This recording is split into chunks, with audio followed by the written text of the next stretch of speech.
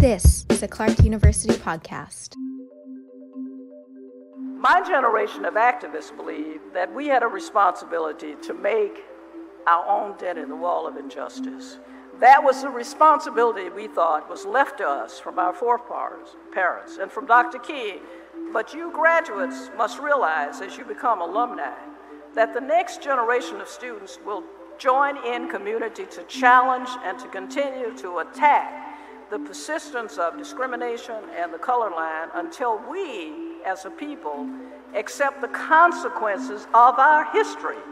That's Mary Frances Berry, a renowned scholar, civil rights activist, and the commencement speaker for Clark University's class of 2022.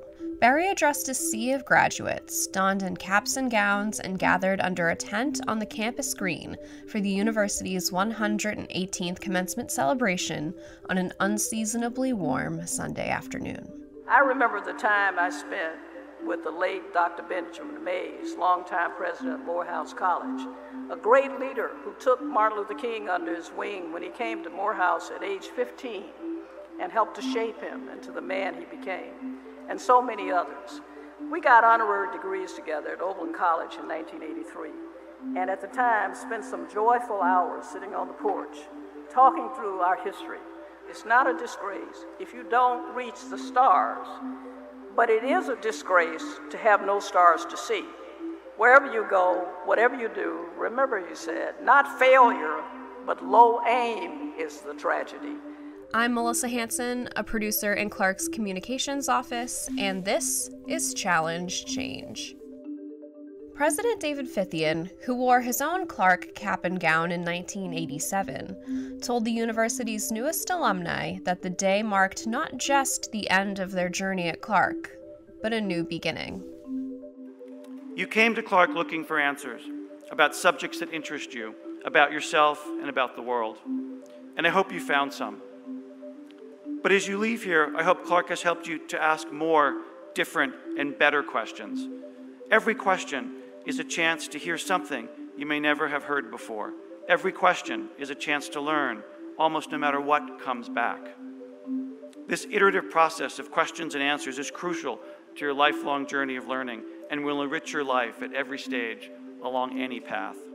Julia Chun, who received a bachelor's degree in geography with a concentration in law and society, addressed her undergraduate peers, urging them to step forward into the future as graduates ready to take action. The world as we know it is stubborn, it can be hard, and it can be disordered. Changes will not come easily, and thus moral courage is required. Moral courage is the willingness to act in the defense of moral or ethical reasons when the consequences may not be clear. Moral courage is not being the loudest person in the room. It is also not about being diplomatic and having one foot in and one foot out. It's not about being a moderate or remaining silent. In fact, it has little to do with political affiliation or immutable characteristics. It's about fully committing yourself to paying attention to the world around us and the multitude of realities that exist. Moral courage means to take action after careful deliberation, despite not knowing what is to come, but inviting new and exciting voices and experiences into our lives. There is no one path, one definition, or one truth. This next phase of your life is in your hands. Erica Pellegrino, who received a Master of Science in Communication, spoke to fellow graduate students about confidence and growth.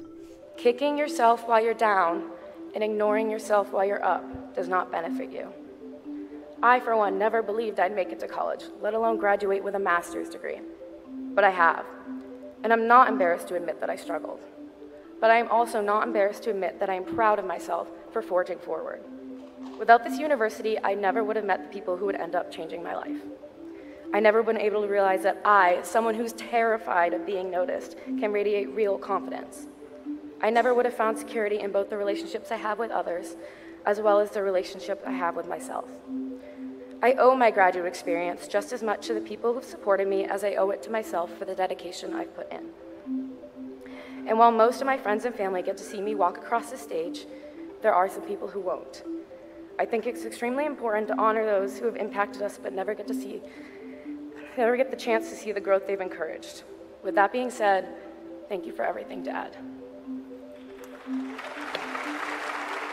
Professor Robert Deem Tobin, chair of the Clark faculty, recalled the ways in which COVID-19 disrupted the college experience for these graduates.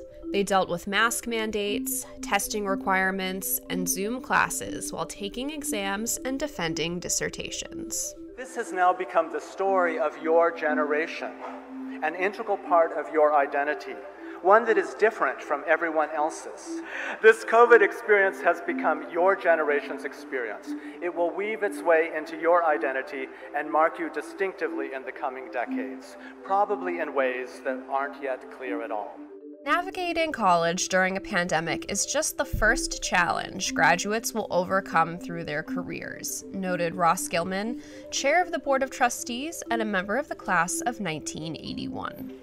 There will be many curveballs thrown at you over the course of your lives. I can assure you that my 4 years at Clark both prepared me and has enabled me to not only face whatever challenges may have arisen, but to overcome them with confidence and enthusiasm. I know that you will find that to be the case in your own lives. Of course, none of us could have reached this point on our own.